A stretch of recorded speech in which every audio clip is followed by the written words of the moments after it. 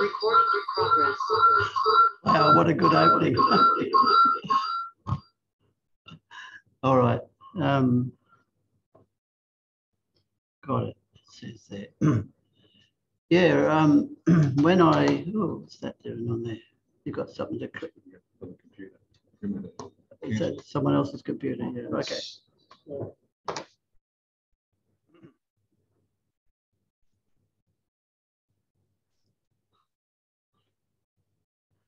All right. When the subject of parabolic antennas was suggested that I might do a talk on it, it seemed like a okay subject. Having spent a bit of time preparing this PowerPoint here, I realised that it's such a huge subject that this one talk's only going to be the beginning. And my throat's a bit funny tonight.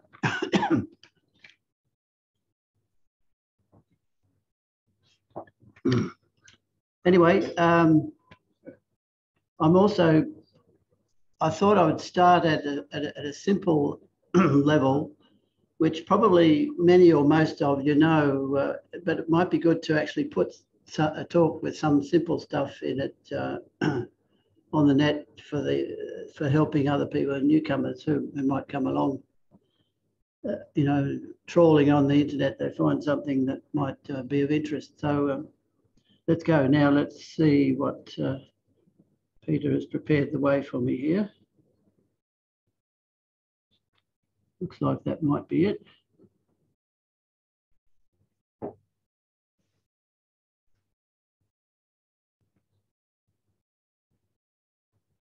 That's a good way to start. Works. It's just got a bar out. I've got to move out of the way here.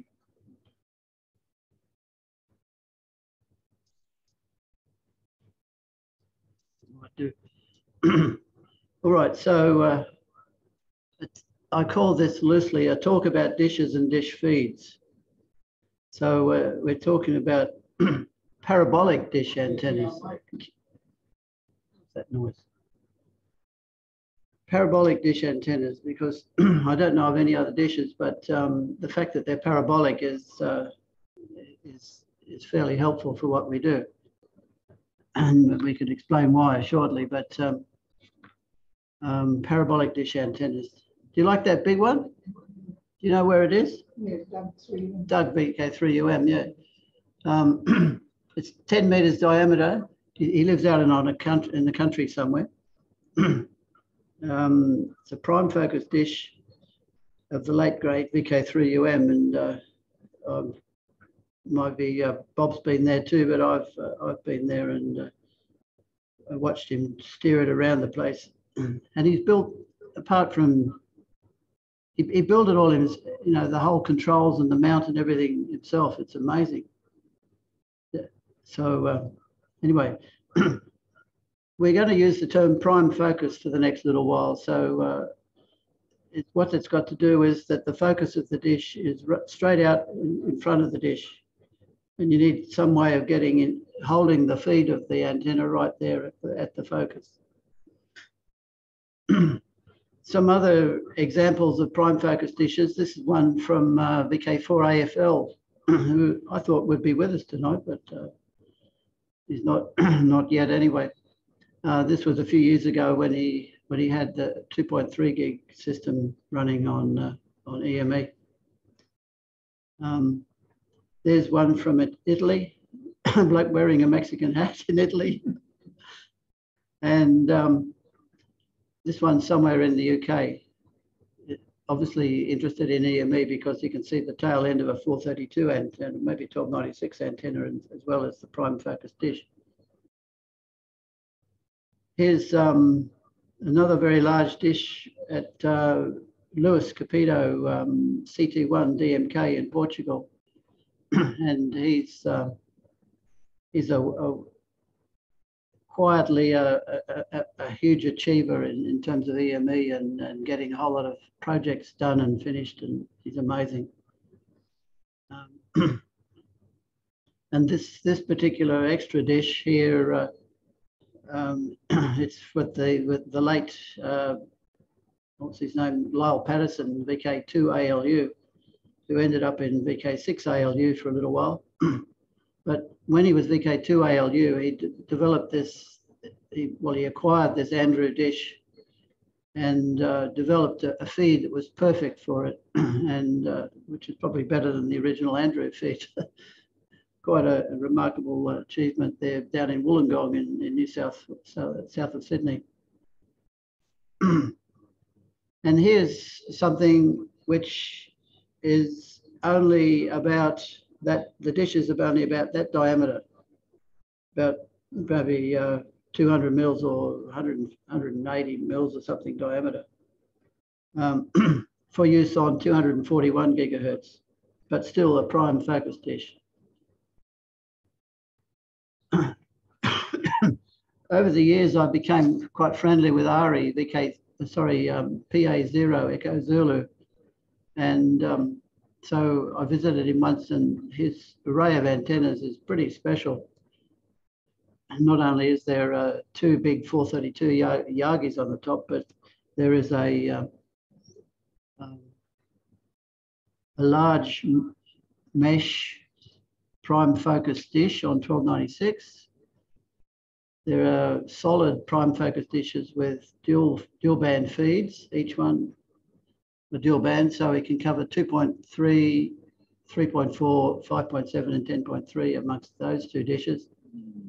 And then right up at the top is an offset dish on 24 gigahertz.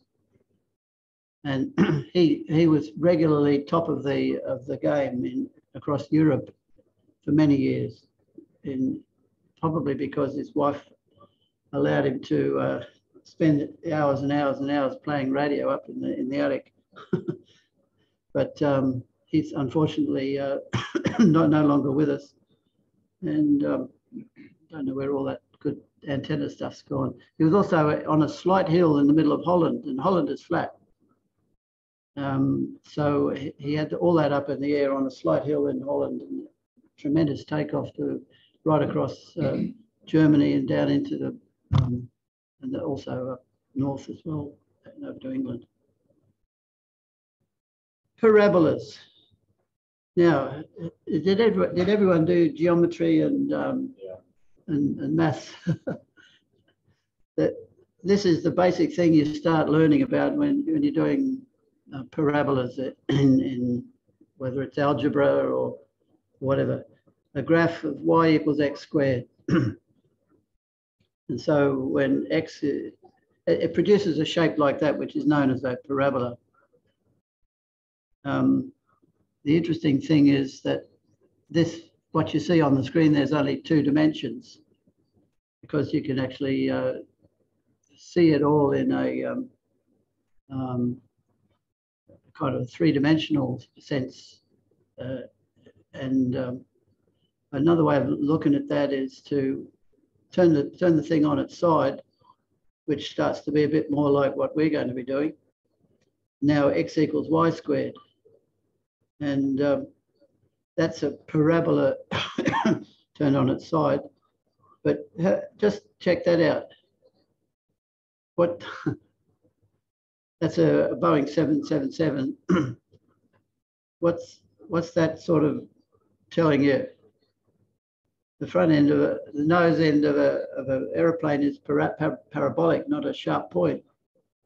And it's actually, it's a truth of what's it called? Hydrology and other fluid dynamics, that if a shape of something going through a fluid gets through better if it's a parabolic front rather than like a sharp end.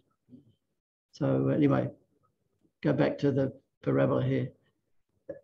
Basic things to remember about parabolas are that there's an axis of symmetry right down the middle. And to try and think that the nose of the aeroplane there, it's running from the tip of the nose of the thing right down through the middle of the aeroplane. Of course, it stops being parabolic after a little while.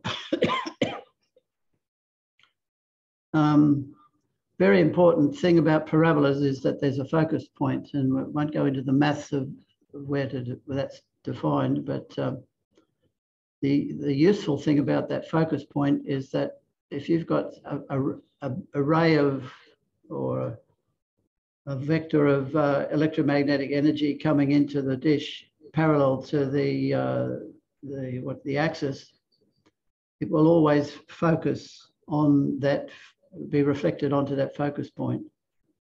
And so if it's not coming in at parallel to the axis, then it won't hit the focus, and it won't be. If you've got something at the focus to pick it up, then it won't be there. But if you've got other rays all coming in at the same time, that focus is a good place to be.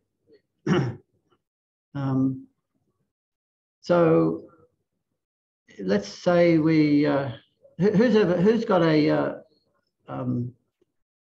parabolic dish of that sort of shape, where the focus is way down inside the dish, and anyone? Electric fires used to look like that. Yeah, and headlights on cars. That's why they're so bright sometimes when you accidentally look at them. Headlights on cars. I remember as a teenager discovering that the reflector off a car headlight, I'm talking in the 1960s at this stage, how it retrieved the reflector off there. And I was walking along on a hot day with my finger in the hole, just casually, carrying the thing at home with other tools and things. And every now and again, I'd get this little, because the dish would get all the sunlight on the hot day and would focus it on my finger, and suddenly realized, focus if you've got something at the focus, it really works well. So let's not go back to that other one. Let's not think about the whole big dish. Let's think about the part of the parabola that's sort of just in behind the focus. So we're talking about something a bit like that. So it's still there. And the good thing about this is that all of those energy vectors coming in, if they're all parallel to the axis, then all their reflections will in fact end up at the focus. The focus is where we like to be. And you can even cut away more and get a fairly shallow sort of dish. But we're still interested in the same focusing of everything at the focus. So here's where we start to get into useful measurements that mean something to radio amateurs. There's the focal length from the base of the dish out to the focal point, and there's the diameter of the dish. So that leads to the F/D ratio, which is talking about shallow dishes versus deep dishes. Now, we've already showed a picture of the deep dishes. That's where the shape of the parabola is actually coming out nearly out as far as the focus. But compare that with the shallow dish, is a bit like the picture showing there, where the focal length is way longer than the diameter.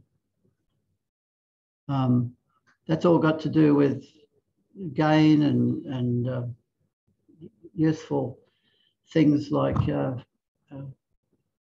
well, the degree to which you have to be precise in making the dish or locating everything like that.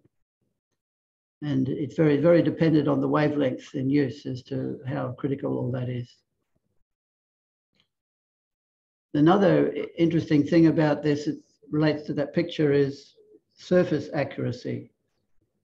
Remember we said that was x equals y squared, or various constants and things that change the way it works. If there's obviously an ideal shape for that bit of parabolic reflecting material. But if it's not ideal, in other words, it's got bumps in it, it's got folds or lines, or it's made out of flat petals rather than a totally parabolic curved shape, then there'll be aberrations on there, which will be on lower frequencies won't be a problem, but on higher frequencies will make the dish unusable even. So surface accuracy, how accurate to the parabola, is quite an important part of the geometry. I touched on this already a little bit. Larger diameter dishes usually mean higher gain, but they all coming with that is greater pointing difficulty. If you've got there's a picture coming up shortly of an ideal radiating pattern from a dish, or any antenna actually, any dish antenna. So let's move on. What's going to happen next? Now, hypothetical. There's a big dish, believe me or not, a big dish, and you're looking straight down onto it, or into it if it's sitting in a vertical way. And that's a prime focus dish, a parabola that's there. And the focus, of course, is basically in the middle, but some point above the dish as we're looking into it. What say, hypothetical, we select one part of that big dish and isolate a portion of it, in other words, and cut away all the rest of the big dish, and we're just left with that part that was there. It's the same shape as the original big dish, but so we're going to isolate that big dish. But remember the focus of this whole system, the focus that belonged to that big dish is still the same and still belongs to this smaller part. So what have we made? We just created an offset dish.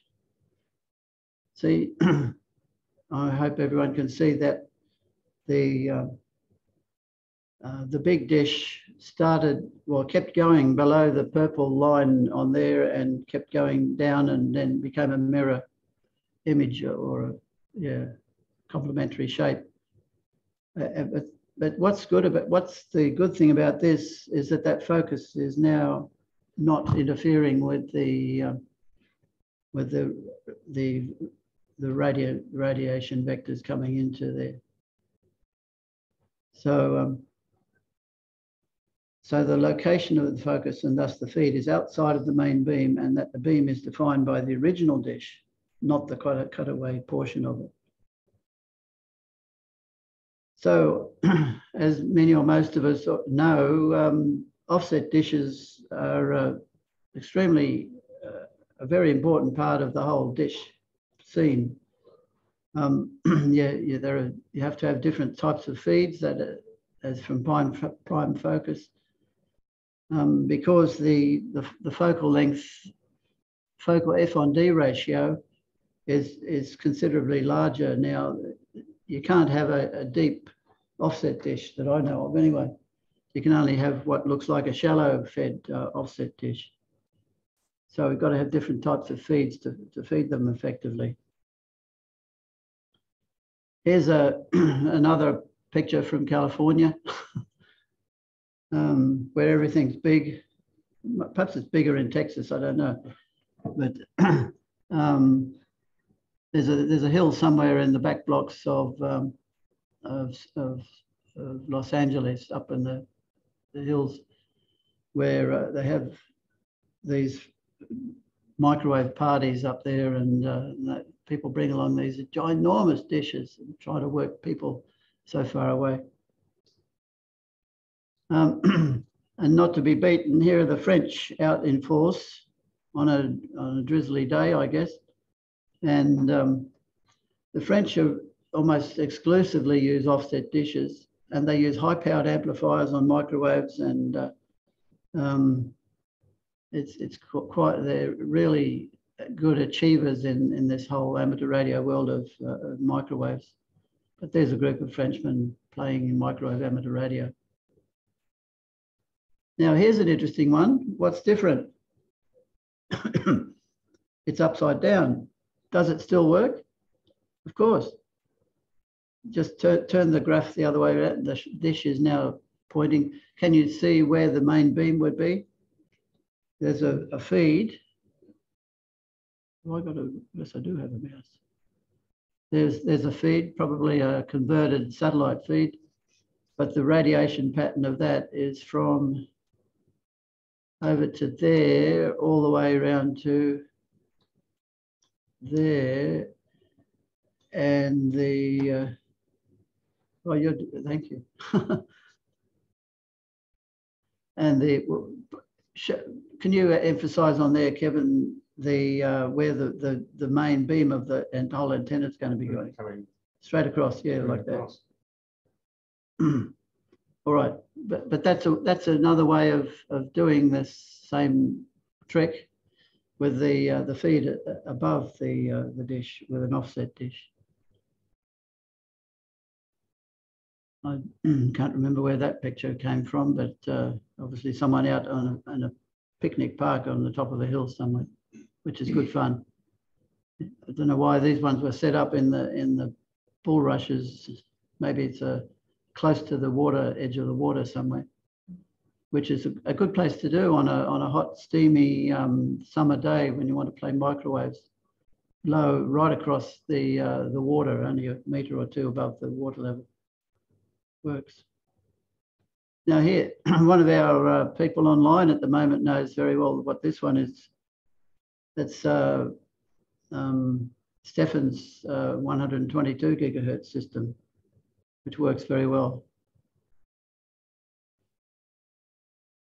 Now, whether it's a prime focus dish or an offset dish, this is the sort of radiation pattern we're aiming for. Can you achieve that with VHF antennas? Big antenna, big array. Yeah, maybe that Russian fellow with 170 or so 2 meter beams on a big gantry. Maybe he got something a bit like that, but this is quite achievable with patterns, with dishes like we amateurs would tend to use. Why didn't that move on? So let's move on to, that was talking about dishes generally, you know, so we go back to that image. Dishes generally should be able to achieve something like that. A main, big, sharp focus. There will always be some side lobes, but way down in relation to the main lobe. And, I wonder why that doesn't go black. No video. So let's move on to the subject of feeding a dish. And feeding a dish, what are we talking about? How to actually get RF energy into the dish and reflect it out of the dish in a to create a radiation pattern like we just saw. There's more to it than meets the eye. Where Doug MacArthur up there has a, I think that's a W2IMU feed on 1296, might be, I think it is. But he also has 432 sets of cross dipoles on that square plate closer to the dish, and what you can see is actually reflected from there. So he's using this dish on 432 and 1296 on EME, but he's also able to use it terrestrially because of where he is located, and and he's done some very interesting experiments with terrestrial and even on sporadic E on 432. But quite an amazing bloke was Doug. Now, when we're talking about feeding a dish, keep in mind the ideal dish feed. And so what features has it got? It's got perfect illumination. We'll discuss that shortly. It's infinitely small. Is that achievable? And it's 100% efficient. So what do we mean by this? And this, remember, we're talking about the ideal here. Perfect illumination. Well, there's a picture of a perfect, maybe a perfectly illuminated dish. The radio frequency energy starts at that focus, radiates out, arrives at the dish evenly spread right across the dish, and it spreads itself. It stops spreading outside the dish, and so it doesn't do that. That's what I'm trying to get to. What would happen if you're using that system there? You'd be spraying some of your transmitter energy or off there into the ground or wherever behind the dish. It's not much use anymore.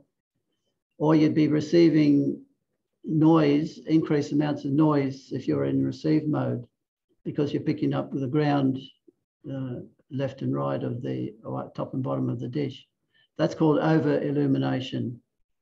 But remember, it needs also to be evenly spread right across the dish. Compare that with this sort of graph. Notice the general shape of the dish. This is a fairly deep dish, and it's actually a problem trying to feed deep dishes to actually get enough illumination there. So this is called under illumination.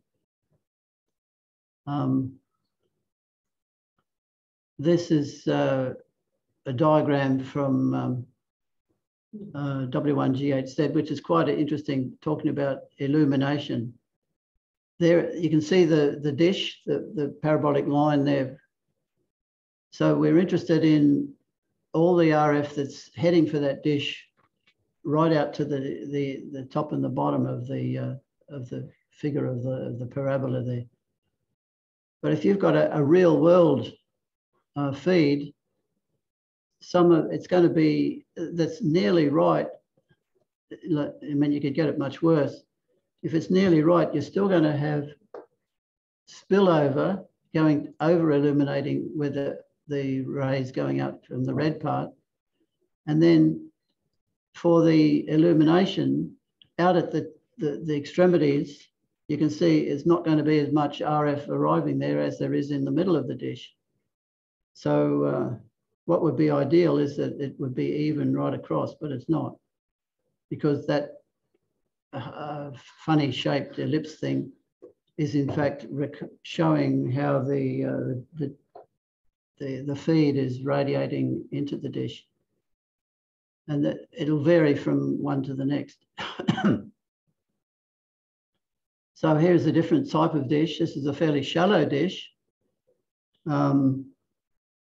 But look, there's a real world teardrop thing on its side, over illuminating a bit spilling over a little bit on the outside and failing to illuminate completely right up to the extremities. So another real world situation, it would be a very deep dish. If you tried to do this with there are some feeds that try and do this, but it's really, really difficult. Let's say you got it right, so there's no spillover loss going, there's no red showing in that picture, but the illumination is still varying right across when you're trying to illuminate a deep dish like that. Why would it be useful to be infinite, have your feed infinitely small? Well, the geometry of a parabola doesn't have a little area for a focus. It's got one point. So if you're trying to use that and emulate that, it's if you've got parts of the feed that are slightly away from the actual focus, then there are different reflections and things happening going into the dish, and the dish is no longer properly illuminated. It's going to have variations in the way it works, simply because the feed is a physically measurable size and it's not infinitely small. And the other thing about what's good about having a small feed structure, particularly on a prime focus dish, is that it doesn't block transmitted RF bouncing straight back to the feed. So here's an interesting picture coming from W1G8Z again. Have a look at that. Let's say that there's a RF energy is being fed to that feed there, and it's being radiated out according to the pattern of the feed. It's going to illuminate all of the surface of the dish, but look at what's going to happen to the illuminations that are not shown there in the gap in the middle. Where's your mouse? Yeah, can you?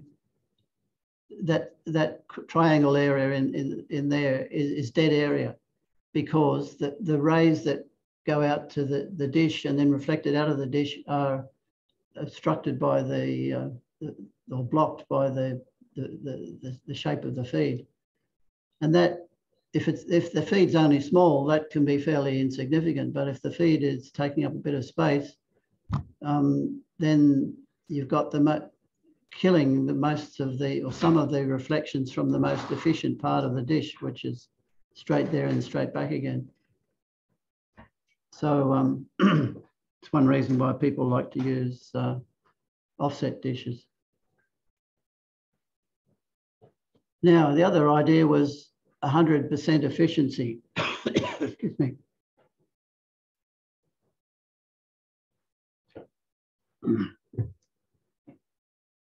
Ever thought to think about what are the losses that happen in a real dish, which all need to be considered and optimized to get good performance out of it?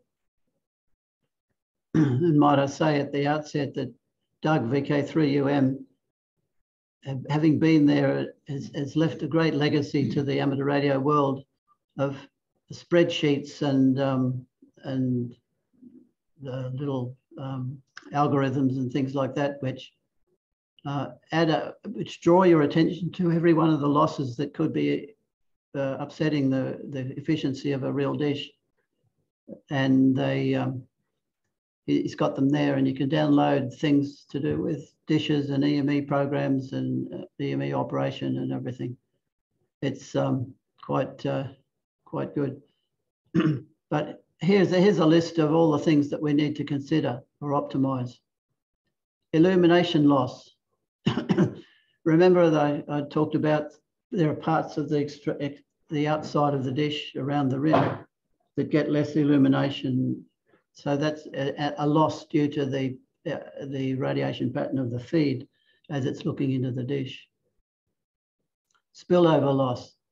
That's just over illuminating and energy that's lost.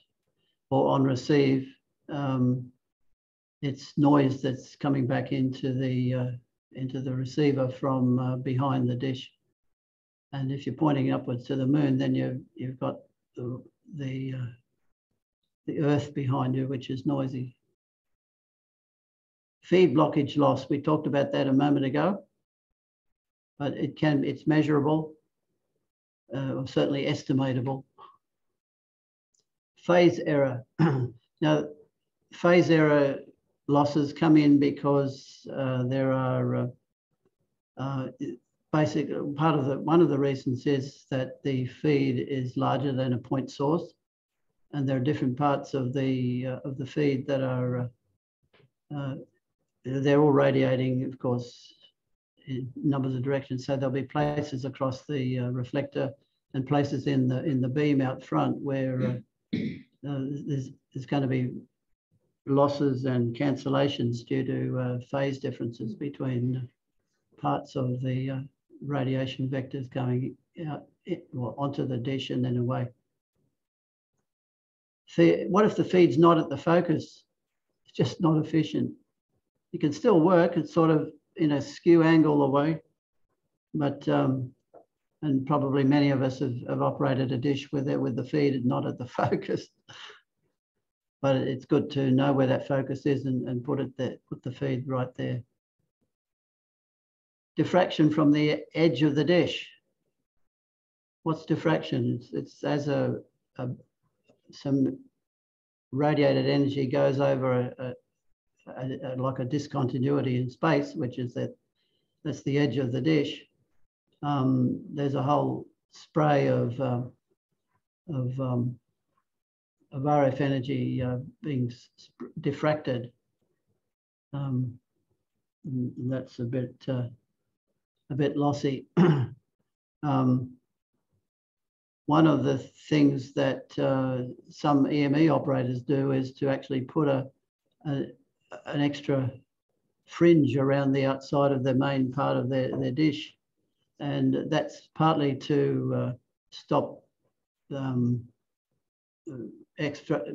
reduce spillover, not to gain much out of collecting that spillover, but to stop the noise getting in at the back. But it's also will reduce this diffraction from the edge of the dish issue.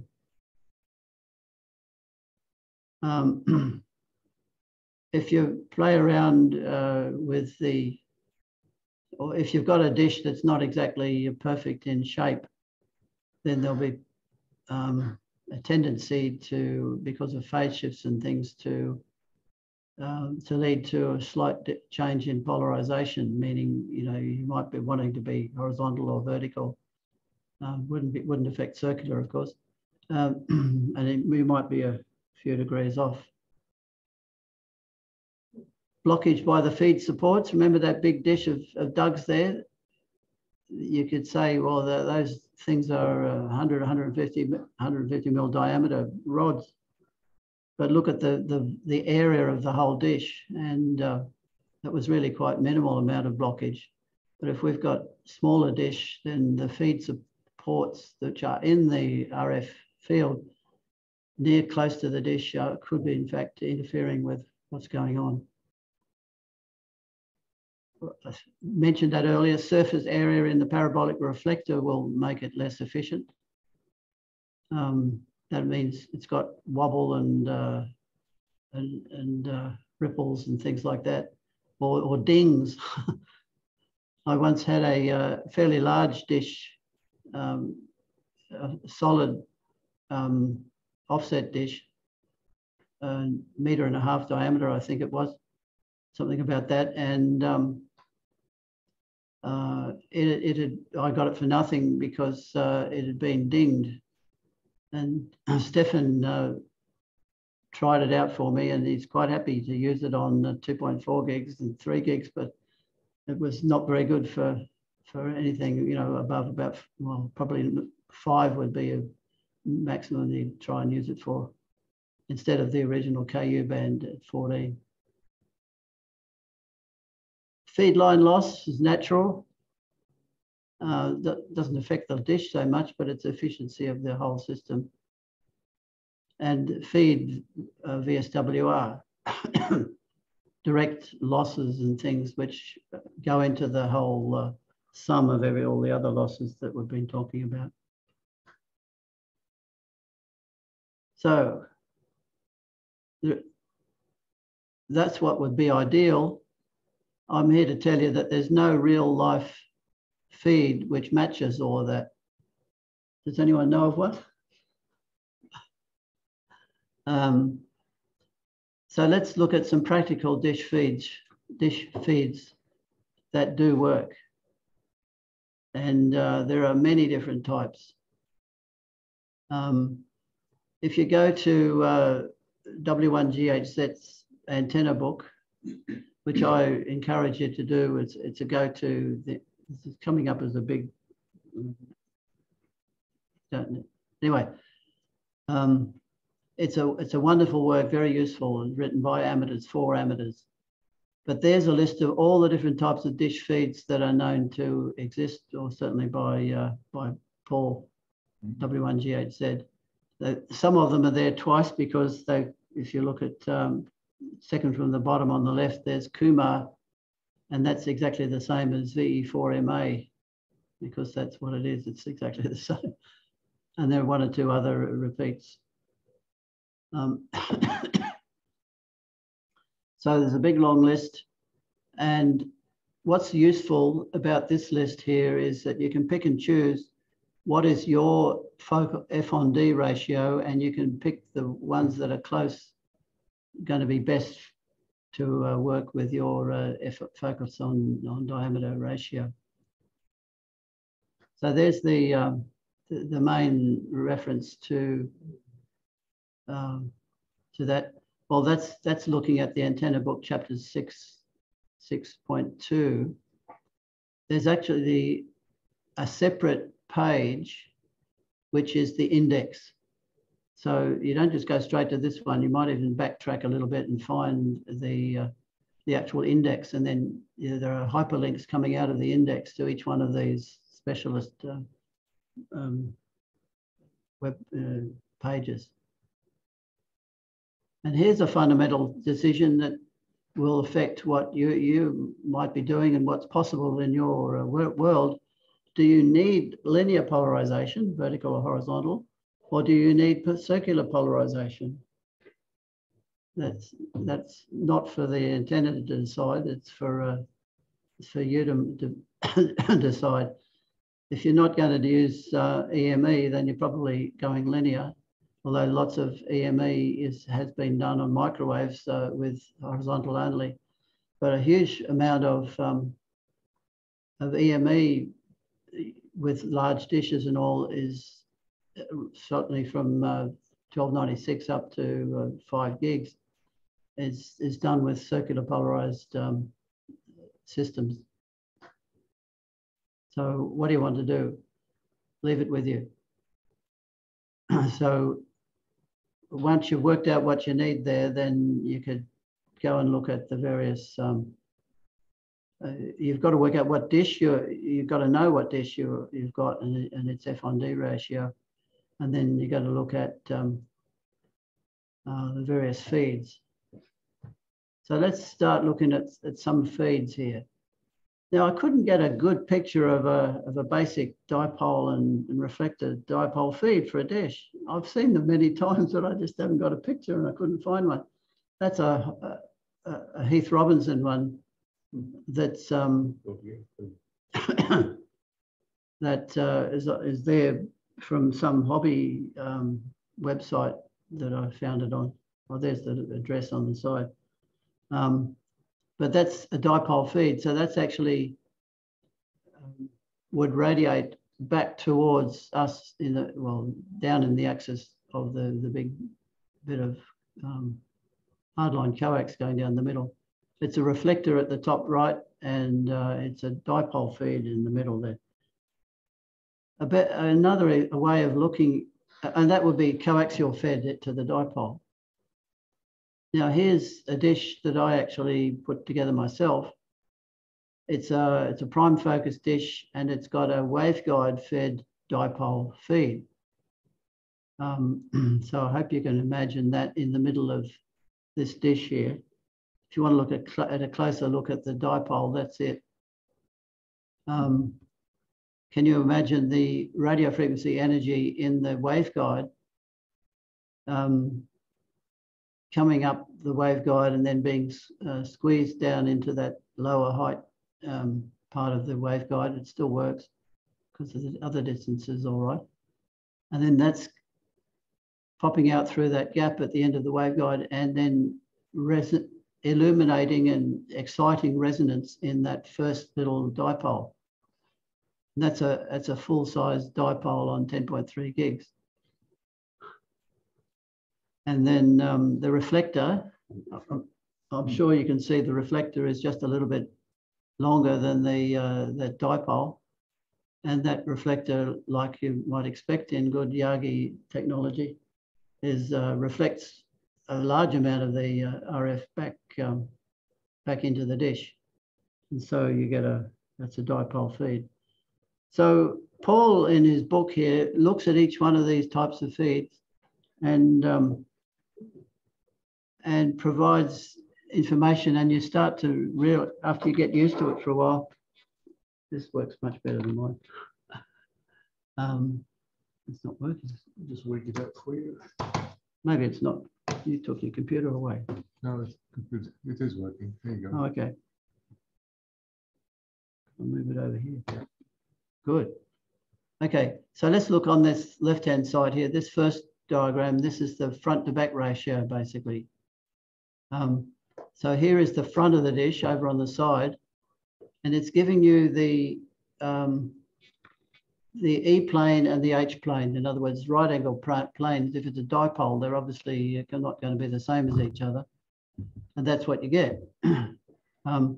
Fairly broad, as you might expect with a two-element beam, a broad front pattern of radiation, and a fair bit of it going backwards as well. So it's only looking at 10 dB front to back ratio.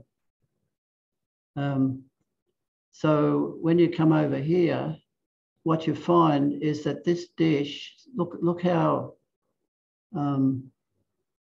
wide that is. That's really puffing out a whole lot of RF in front of the dish out from left and right. So it actually works best with a deep dish. See how it's peaking here at 0.25 F/D ratio. So that's the radiation pattern that relates to that type of antenna. But it's got other things here. Look at spillover. As you get a slightly smaller dish, huge amount of RF is being radiated away outside of the dish itself. So the spillover is awful, but they still work. Radio amateurs don't have everything working perfectly. I hope you know. There's other couple of the little measurements in each one of these graphs. I'm not going to stop and spend this much time on each one. There's blockage, and there's what's the other one?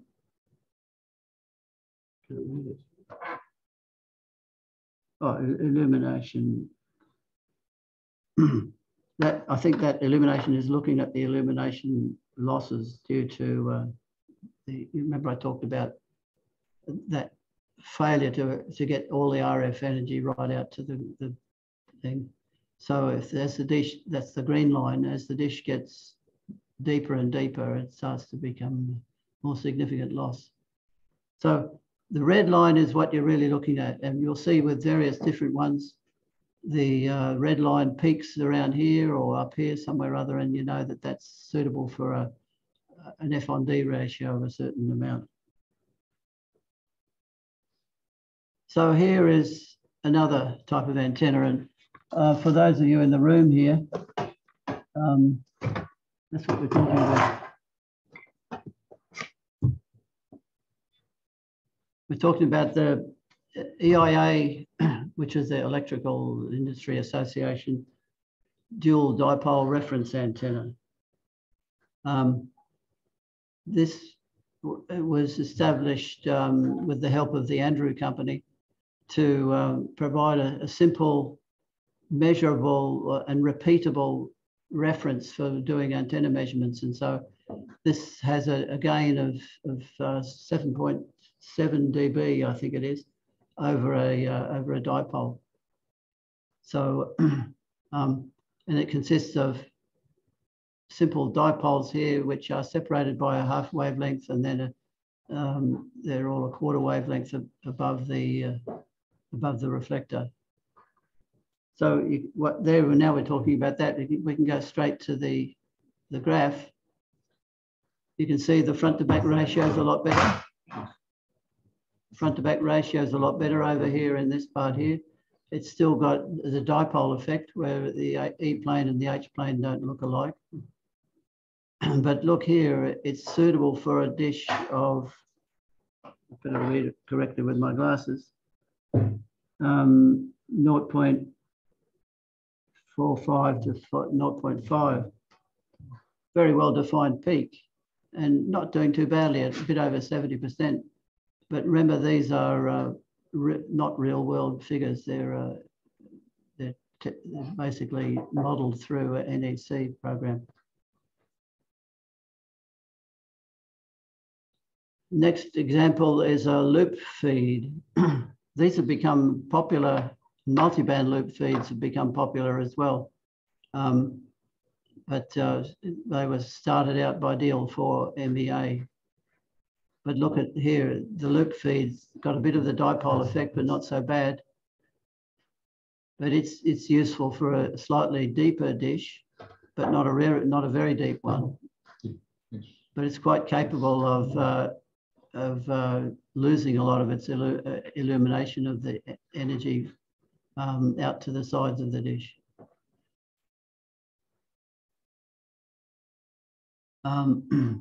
So if you're in Paul's book, you go to 6.3. You're with circular waveguide feeds. So here we're talking about things that look like circular waveguide, or that are in fact circular waveguide. Coffee can feeds. Who's ever made a coffee can feed for a dish? They work. V4MA feed, and then the chaparral styles of feed. So there's a coffee can. It's commonly known as coffee. It might be a soup can in Australia, or it might be a baked beans can somewhere else. But all it consists of is a can of the right size, a feed which is simply connected to a probe, and then an adjustment on the opposite side of that to optimize the electrical characteristics of the feed. So you can imagine it's fairly simple, and there's no fixed requirement. You can have, let's go back to the pictures. You can have different diameter cans. You can have probes that are longer or shorter. They'll work in different ways at different frequencies. So what Paul has done with this result here is given a nest of results based on different, whatever these ratios are here. Anyway, there's variations, but generally speaking, not real smart in the front to back ratio, but better than a dipole. Fairly broad illumination, but a dipole will actually illuminate better down in the really deep dish department.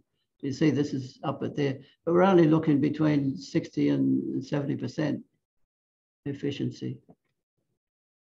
It's coffee can feeds, but they work. In fact, I've worked from Mount Gravatt or even Springbrook.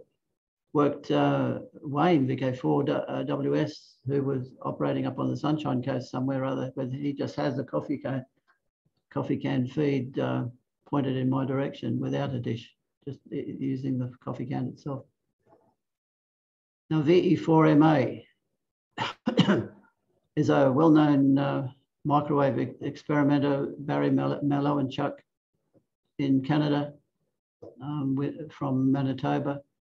And but he's also an engineer, so he was in the early years. He was very aware of what was being published in various antenna things, and a fellow by the name of Kumar had done this research into this type of thing, where there's circular waveguide here, which is represented by this inner circle.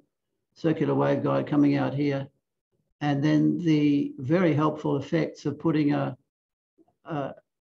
kind of a ring affair at the back of that, set back just a little bit from the front of the waveguide. And Kumar just had reported this, but no one was using it. But Barry saw this and said, hey, we can use that. And so he came up with, and everyone now knows it as a VE4MA feed. And that's what it looks like. Pretty big thing. Say that one's probably on 1296. It could be, you know, 300 or 400 mil diameter, maybe even more. You can make them bigger or smaller, and they have different effects in different ways. And then there is a dish of medium F-on-D ratio, not really deep, but not really shallow.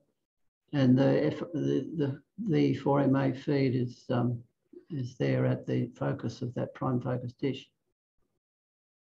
So look how even it is in the vertical plane and the horizontal plane. It's lovely. And look over here, well defined. It's getting up to 80% efficiency here at a F-on-D ratio of about can't read that, 0.35 or something there, around about that. Yeah. So it's got, of course, with anything that's radiating a lot of energy out left and right, it's got, if you're not careful about it, you'll lose a lot by spillover. And for the same reasons, the illumination, which one's that one? Yeah, that's the illumination losses if you're feeding it into if you're trying to go very wide, then you're going to have losses simply because at the outset the RF getting to the rim of the dish isn't as good. But still very, very good feed.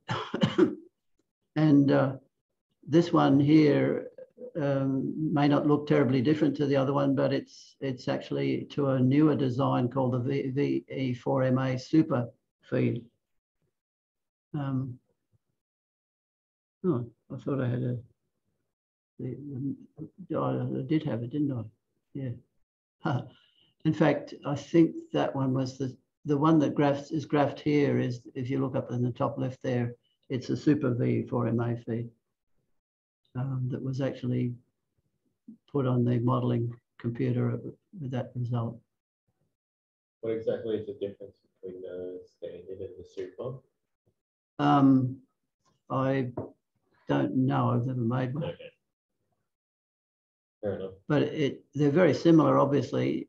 It would appear that gap across between there and there might be a different ratio to the rest of the size of things between there and there. That would appear in those pictures, but I can't be sure. Someone else might know. Who's online who knows? No?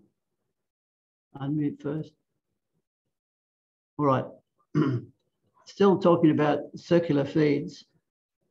People often talk about chaparral feeds, but chaparral is the name of a company, French company that started to produce these, but and they found they worked fairly well with very deep dishes. These multiple rings is a bit like what we've just seen, but there are multiples of them and slightly more than a quarter wavelength deep and spaced less than a quarter wavelength. And they create what electromagnetic professionals call a soft surface, one that reflects energy like a surface reflects energy, but does not conduct surface currents. So you get less edge currents in the outside of there, so they're not generating side lobes. And that's the big value of the type of feed.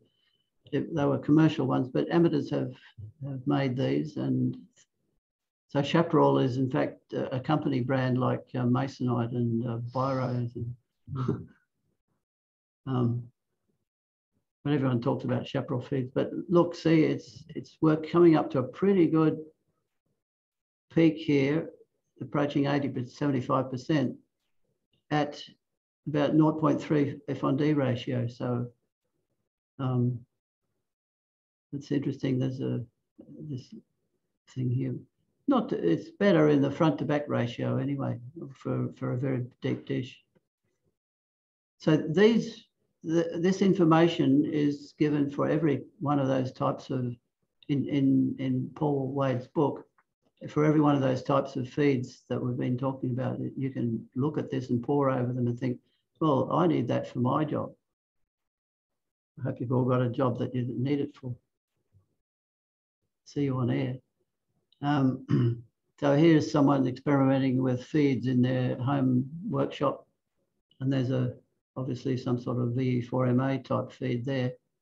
And here's a chaparral feed that they've made. I would guess it's probably operating on 5 gigs or 3 gigs or something.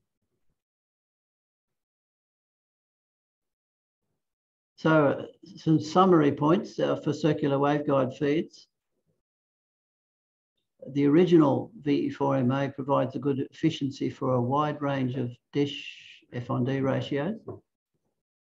The larger version, which we call the Super VE4MA, provides, there's a clue to the difference, provides excellent efficiency, the highest efficiency to date for a prime focus dish, but only over a smaller range of dish F-on-D ratio. So if you get, you win on the swings, you lose on the roundabout. Yeah. And smaller versions of the VE4MA feed work as well as the original over a broad range of ring dimensions, offering lower blockage for very small dishes. And finally, you get very good efficiency out of a chaparral type feed for a wide range of dish F-on-D ratios, and for very deep dishes, absolutely the best. Variations with shallower dip rings have higher efficiency than more traditional dimensions. So you can play around to your heart's content with a lathe and make lots of chaparral reflectors, and I think you'd be surprised. Now, horn feeds. You'd think a horn would be the best thing to put there because it seems to be relatively small, but that's what we wanted to do with waveguide coming up. And then a horn. So the horn could in fact be rectangular, flared in all directions. It could be rectangular in E-plane or H-plane sector kind of spread out. It could be a conical horn, or it could be a, what do you call that? A flared horn. Yeah. And interesting thing when you're starting to think about horns, one way to think of a horn is to think of it as an impedance transformer, transitioning from the impedance of the waveguide to the impedance of free space. Won't read the whole lot of that. But if you've got a horn there, it'll do better than the open waveguide, basically is what they're saying. So here's an example of a WR90 small horn illuminating a prime focus dish. Wonderful front to back ratio. Fairly not too bad in terms of E-plane and H-plane similarity. But look at that. You're starting to need a fairly shallow dish to actually be able to operate best with a horn. Now that probably says that they're pretty good for offset dishes, because offset dishes are already up more to the right of the picture. And Paul in his book explores many types of horn feed, and I'm not going into them here. So you can get a rectangular feed horn to work in with a whole range of shallower dishes, and they're fairly forgiving and they're easy to make. And as I said, already mentioned, for a satellite offset dish, they generally work pretty well. Now, moving into, getting towards the end, everyone, so stay awake.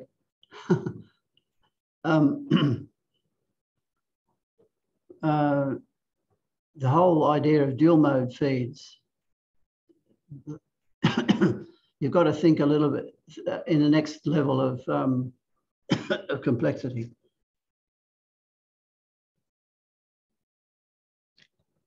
If you think about a simple cylindrical feed horn or a coffee can thing or a circular waveguide feed or something like that, they quite often have poor front to back ratio, not the coffee can, sorry, not the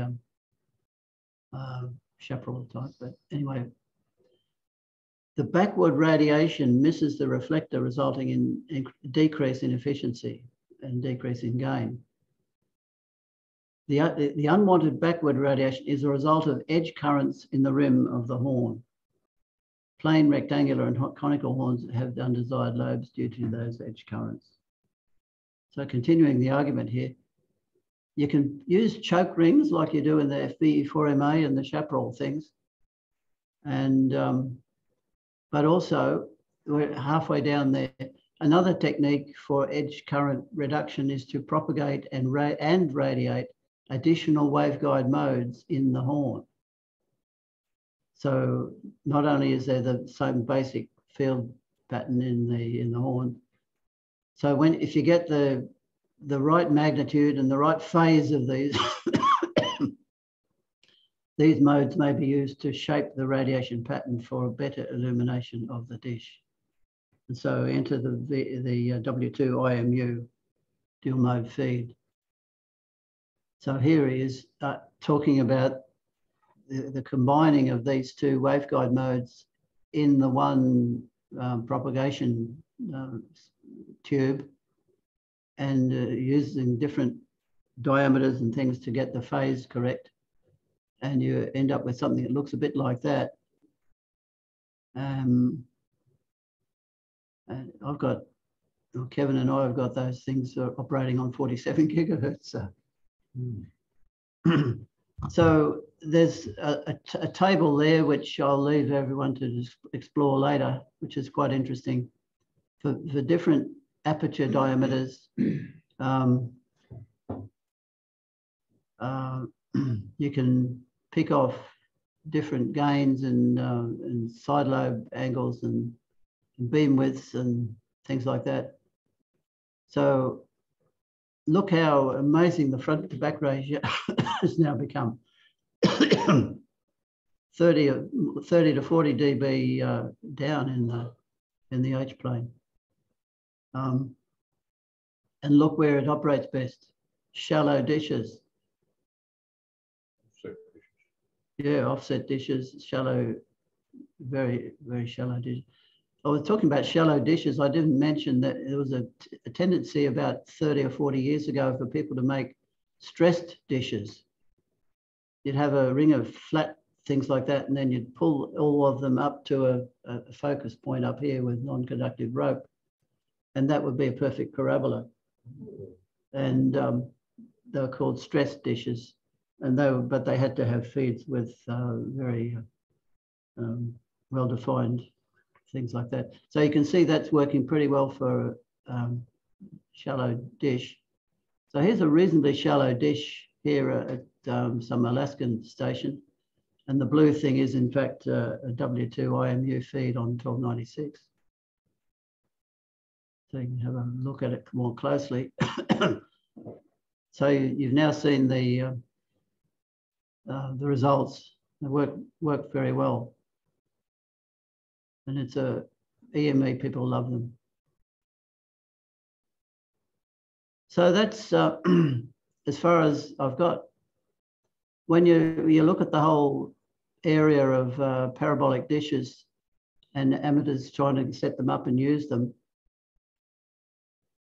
there are many more issues and there are more than I've got on this little list here as well.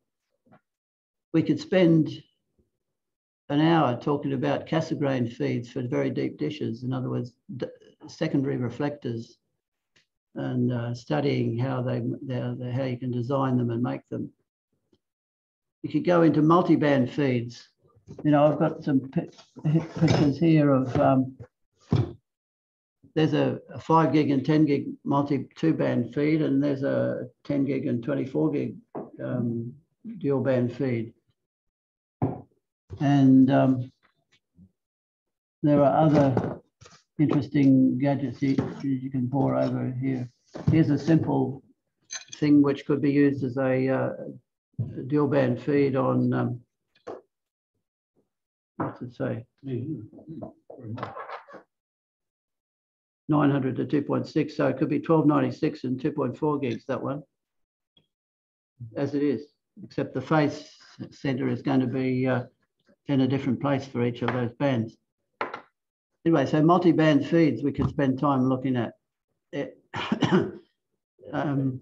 Prime focus dishes versus offset dish. Well, we've touched on that one already, but you could explore that some more. Mucking around with and studying more the position and the angle of the feed and where the phase center of the feed is. And if you look closely at a lot of W1GHZ's information, he's actually got a little note there that phase center is 0.1 or 0.2 for the particular feed. Phase center is a small amount different from the actual plane of the opening of the feed. Septum feeds, very good way of kind of stirring up the fields inside a circular waveguide and generating circular polarization.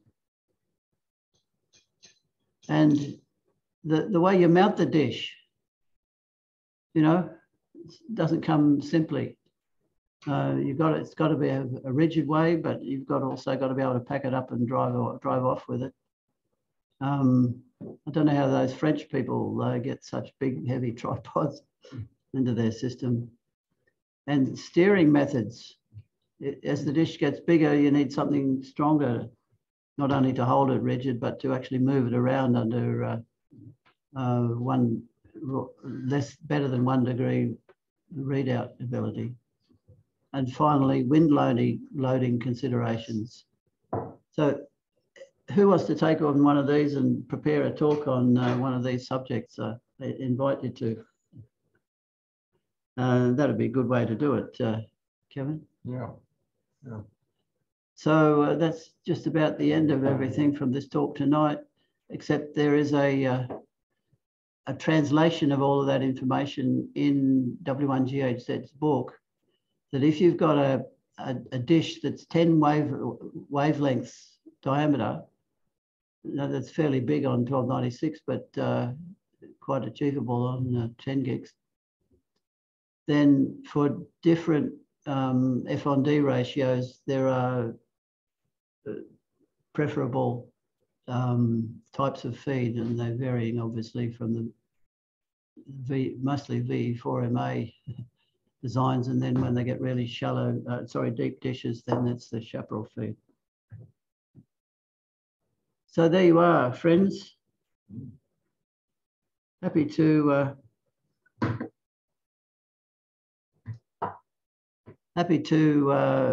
take any questions if you've got any. And I may not be able to answer them. Okay, so Doug, I'll get you to turn your microphone off, and I'll turn mine on. I've got to move this out of the way. Okay. Okay. Well, thank you very much, Doug. And let's get everybody up on the screen. There we go. Have we got any questions for Doug at all, either from here in the room or on Zoom?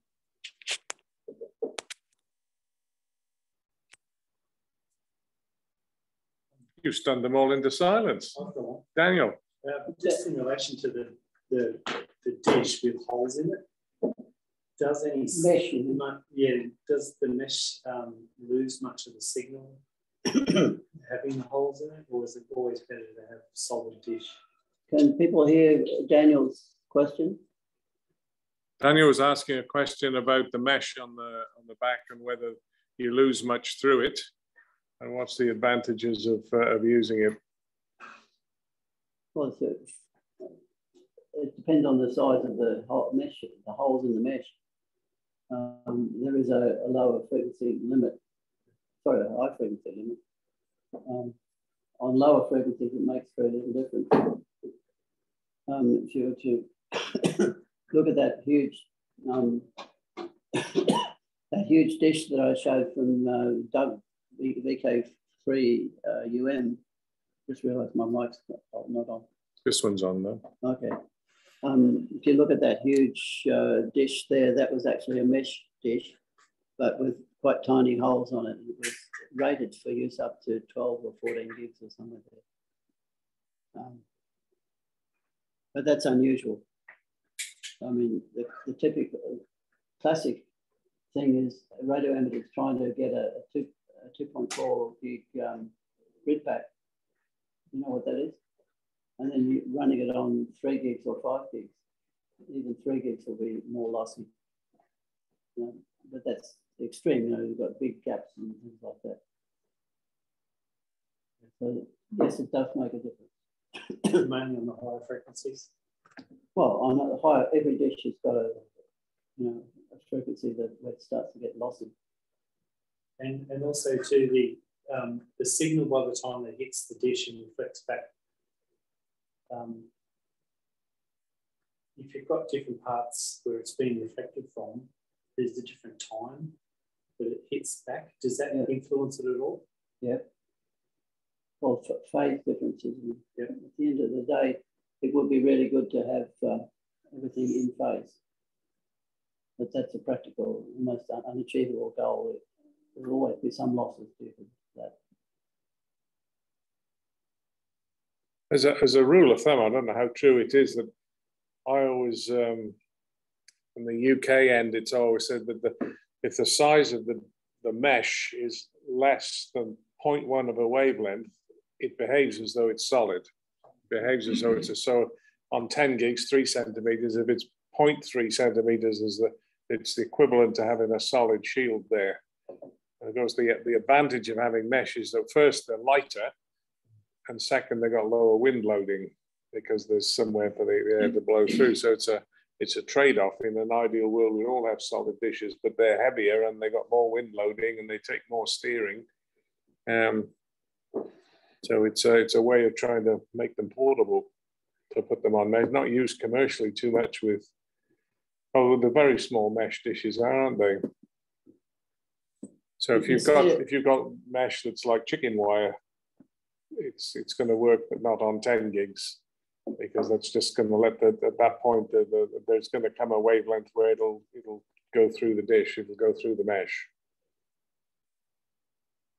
So just thinking about the wind loading of solid dishes, the places where you see them are on substantial towers that are anchored to the ground with huge footings, or on top of that building at Wollongabba. There used to be a whole nest of dishes there, or even on Mount Gravatt. They're nearly all gone now because they've all gone to fibre optics, I think.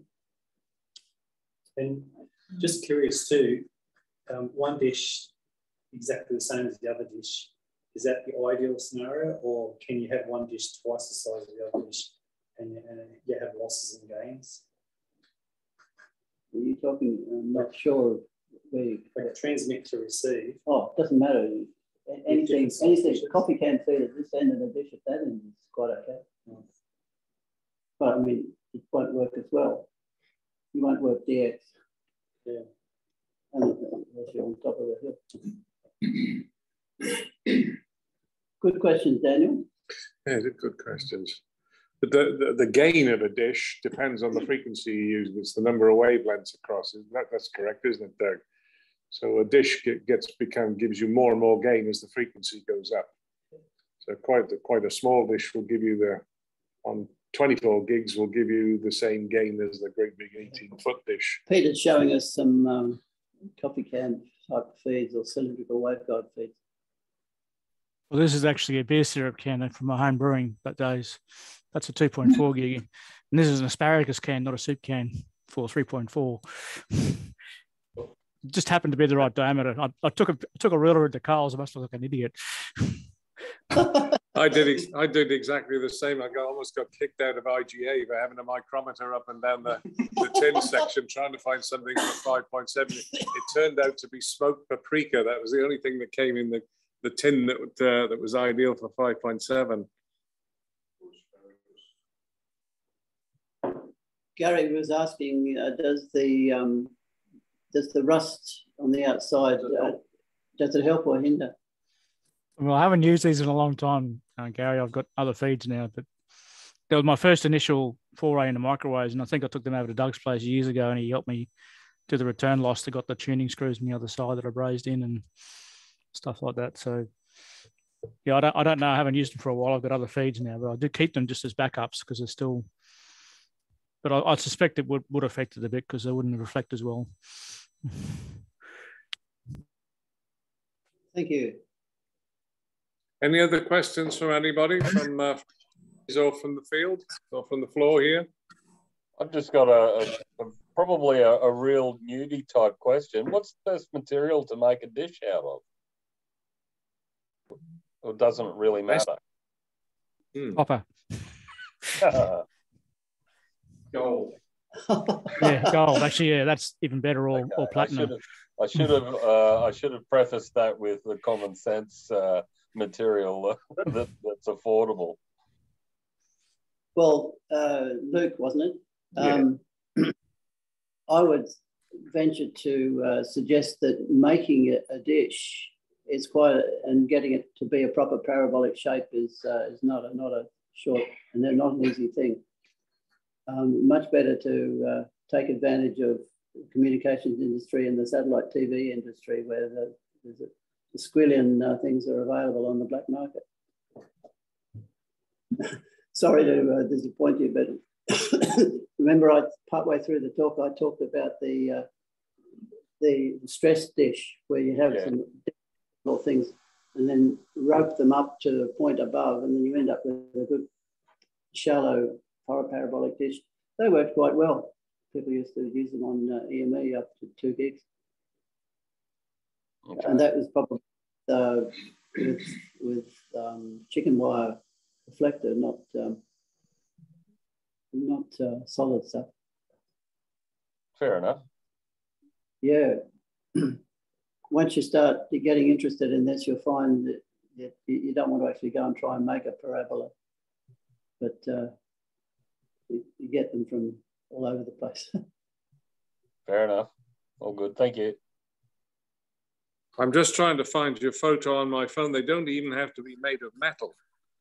Colin has got a dish that's made of a conducting fabric, and I'm just trying to find a shot of it. It expands like an umbrella in about 20 seconds.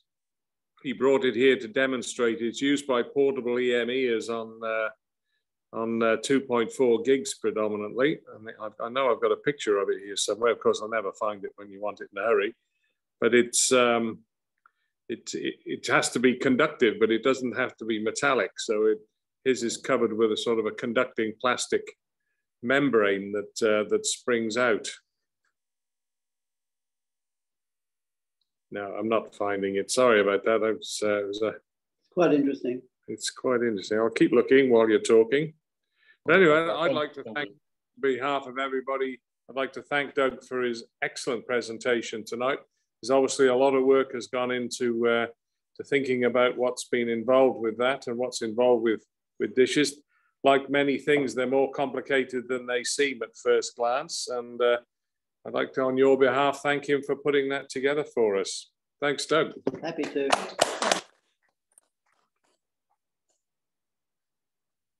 And the invitation. Catch you later, Kevin. And invitation is out there. Later on the next few days. Catch you. Bye. Yeah. Good night, Bruce. I found it.